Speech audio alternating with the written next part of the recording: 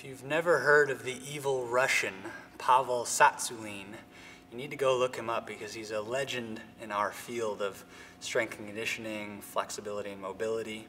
So this video is an homage to Pavel Tsatsoulines, and it's 3 flexibility sins that will put you on his naughty list.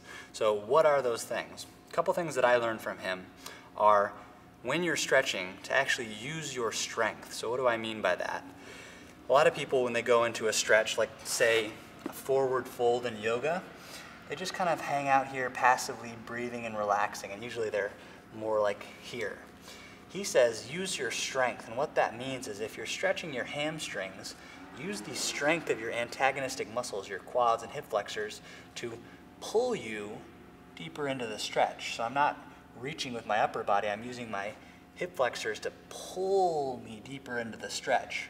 So that applies to everything from squatting to the splits to everything. So instead of just passively squatting, again, use your hip flexor muscles to pull you deeper into the squat.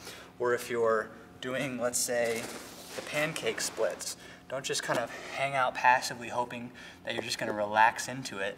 Use these kind of front hip muscles to pull you deeper into the pancake splits.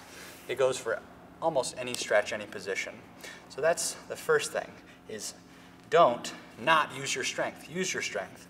The next thing to do is to use hard contractions and big relaxations. So again, just kind of like going into a splits-like position and just kind of hoping that one day you'll just be able to relax all the way into the splits. It's not going to happen. You have to get your brain involved, and you have to turn on your muscles and then relax more. Turn them on, so I'm contracting everything, and then relax more and more. So use big contractions and big relaxations. So it's like a light switch. It's either completely on or completely off. So you're here and you're firing everything, maximal contractions, and then like a light switch, completely shut off and relax. And then the last thing is do the hard exercises like the splits.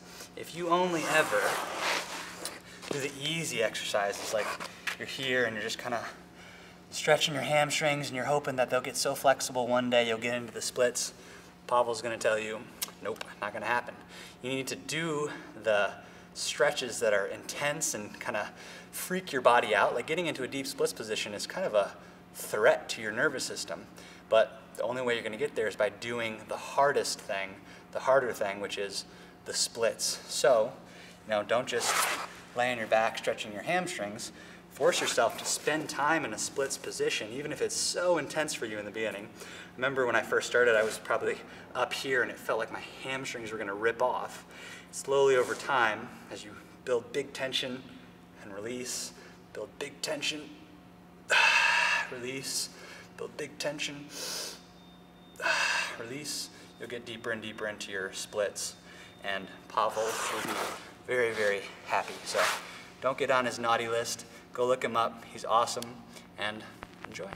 Yeah.